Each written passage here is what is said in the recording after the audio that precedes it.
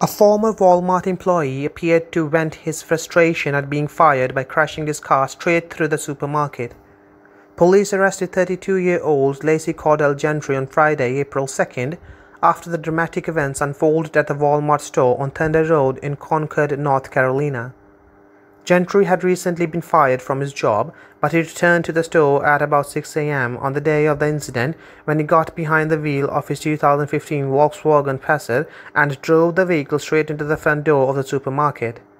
The former employee wasn't fazed by the crash and instead continued driving once inside the store, causing substantial damage and endangering others.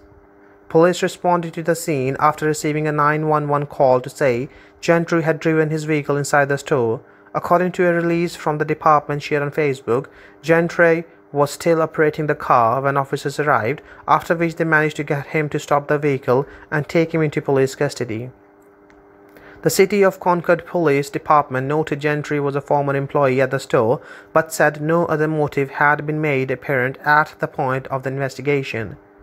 Images from the scene show the extensive damage caused by the 32-year-old, with the front door of the store mangled and pulled almost completely away from its frame. Inside the store, shelves and signs appear to have been hit, causing products to end up scattered across the floor.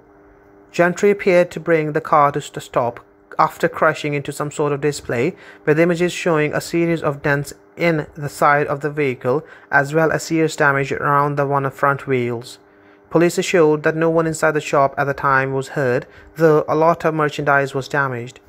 Facebook users responded to the police release, have commended officers for doing a great job, and expressed relief that no one was hurt during the incident.